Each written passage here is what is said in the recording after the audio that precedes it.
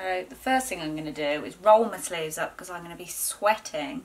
So this is my hair out of the shower. It's like rat's tails and it's horrible. So just towel dried it a bit and I'm going to give it a quick blast with a hairdryer. It's still a little bit too wet to use with the volumizer, so I'm just going to blast that dry and then we'll be ready to roll. Tea break. So while my hair's still slightly damp, I'm just going to spray the ends with some sea salt just to give it a little bit of texture. Otherwise my hair is just dead straight, as you will see when I blow dry it. So just run that through and then I'm going to give it a brush through with my wet brush. If you haven't got one of these and you suffer with tangly hair, I highly recommend it. It saves me so much time after I've washed my hair than just a regular hairbrush. I'm sorry if the lighting's in and out. It's, what time is it? 3:15 in the afternoon, and obviously the light doesn't last long at this time of the year, so apologies about the lighting. I want to get a ring light. If anybody uses one, can you please let me know the best one to get, because I want to get rid of my big soft boxes because they just take up so much room. So if anybody knows a decent ring light, I mean I found them on eBay, but do you ever trust eBay? I don't know. So that is my hair straight. I look like Gollum, but we're going to sort it. So what I do is usually section my hair into 4 sections. So I grab the underneath section first and tie up the rest. And then I will just clip it just to keep it out of the way. Oh, she says. Right, so now we're going to go in with the Revlon hairdryer, and I'm so in love with this thing. The only thing I would say, if a bit of a design flaw, was it thickens at the bottom and it makes it really bulky to hold on to. It kind of hurts my hand after a while, if I'm completely honest. But other than that, I love it. I just think that this, it's probably the battery or something, but this should just be the same width all the way down because it makes it quite bulky to hold. I mean, it is massive anyway, but because I love it so much, I can kind of look past that. So it's not a huge issue, but bear that in mind. Got 3 settings: a cool setting, a warm setting, and an extra warm setting. Well, I'm not a hairdresser or anything, I will put that out there now. Some hairdressers are probably watching this thinking, oh my god, what the hell is she doing? But it's just the way that I've kind of done it since getting this. So and it seems to work. It gives me real smooth hair. So I won't talk through me doing it because you won't be able to hear me, but basically I'm just grabbing a few inches thickness of hair and wrapping it round and pulling it through and holding it up to my roots. So, and then kind of unraveling it as we go like that. So nothing technical, and I imagine that isn't how you do a blow dry, but that's how I've been using it. So I'm going to get cracking.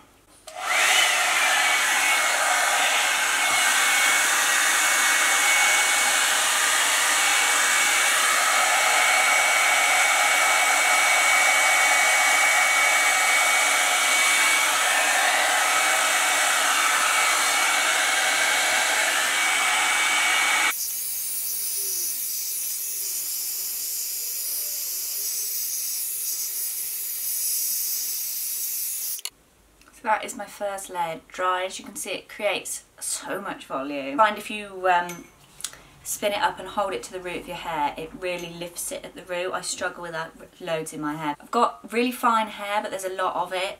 And as I did at the start, I used a hairdryer to kind of blast it dry. You don't need to do that. You can just towel dry your hair.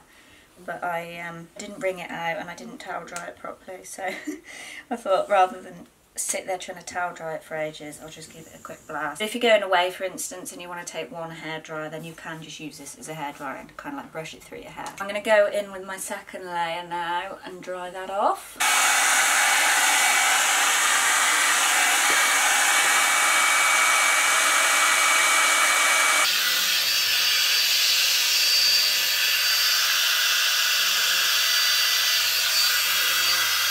So that's my second layer dry. As you can see, there's so much volume around the ears, it really lifts it. I love it. So I'm going to crack on and do the rest and then show you the top layer. So I've sorted my parting and now I'm going to move on to my top layer. It's dried out quite a bit, to be fair, since I started, so always a bonus. I'm going to work from the back and move forward.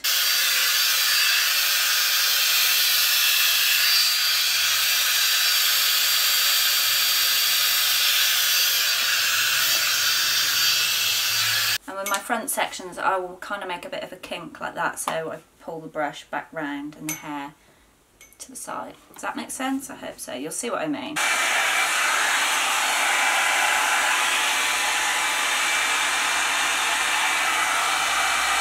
So we've got the finished look. It's so smooth and it's got so much volume. I absolutely love blow drying my hair. It's probably not the proper way that hairdressers do it, but it works for me.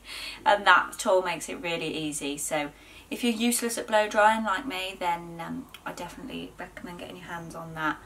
And I just love it. It's given me so much volume. I really want my hair cut off to there. Make a great Christmas present as well if you're after something for somebody that is into doing their hair or wants a little bit of a hair switch up, then it's a real good gift. Revlon are actually letting one of you guys win one of these, so comment below, make sure you subscribe to this channel, comment telling me why you'd like one, and head on over to Revlon social media. Make sure you follow their Instagram as well. They're always posting pictures of Michelle Keegan as well, which I love because she's my biggest girl crush ever. I'm going to curl my hair now just because I'm going out tonight and I promised you guys a full hair routine. But that is it with the volumiser and hairdryer, and as you can see, super sleek. All it needs now is just a good colouring and cutting and it would look like I came from the salon. So I'm doing exactly the same thing, section it off into 4 sections. It's got some battered old straighteners, but they work a treat. I'm sure everyone knows how to curl their hair, but I've had a few requests asking how I do mine. So basically I just take the same section, the sides that I was blow drying it, point the straighteners downwards, clamp them down, curl and pull through, but it just creates the perfect curl. And I tend to pull on it a little bit just so it's not so up there like a drag queen. And then I will do that all the way around my hair.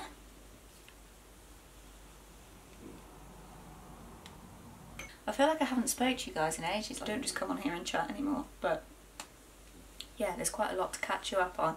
Don't know whether to do it in this video because it's going to be really long, but let me know if you would like a catch-up kind of video. I don't know. I've never got time to film anything anymore. I know everybody wants a rant and I'm really sorry. I have got one in mind, but it's just finding the time to do it. So yeah, that's my bottom layer. And then I'm just going to go through my layers and do the exact same thing. It's not rocket science at all. I'm sure if you picked up a pair of straighteners or a curling wand, you could create the exact same look. Sorry about Betty, she's snoring her head off. I always start at the back as well, so I know that I've got that curled, because I've been out before without the back of my hair curled and it's not a good look, so. Starting at the back, and just, like I said, I have to twist that twice now, because my hair is longer. I'm sure if you were a pro you could do this with the Revlon hairdryer as well, but like I said, I'm not a hairdresser. I can just blow dry my hair straight and that's it. I can't do a curl. So that's where the straighteners come in. If I'm looking up here, it's because I've got my dressing table behind there, just to make sure it's all going to plan. Whether or not it is, I don't know. I sometimes twist up at the roots and away because it just gives them even more volume, and then pull down and through, and as you can see they stand up a bit more there.